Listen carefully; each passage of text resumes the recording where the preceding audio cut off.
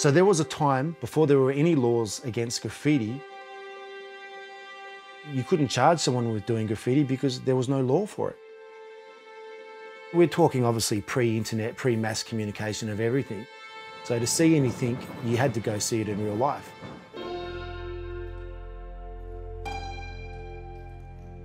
They're going to be cautious. They work on the side of train line tracks, sides of abandoned warehouses in the middle of the night. That's where they're comfortable. But it's also a progressive move.